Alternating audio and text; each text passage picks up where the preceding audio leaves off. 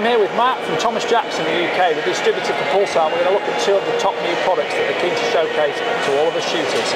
Matt, please go ahead. Show me what's exciting and new. Well, we've actually got the brand new Telos LRF XP50, boasting a true sub 18 millikelvin sensor, which is the first on the market.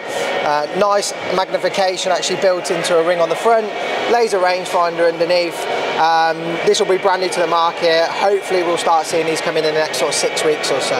Is this optical magnification as well? It's not optical magnification. It's almost built like an optical magnification, but it isn't, if that makes sense.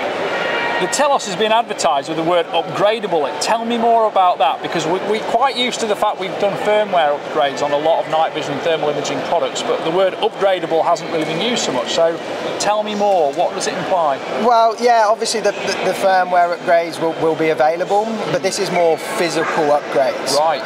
So the plan is down the line that if you wanted to, let's say you buy a Telos LRF XP50 today, and in 2 years' time they bring out a Telos XL50.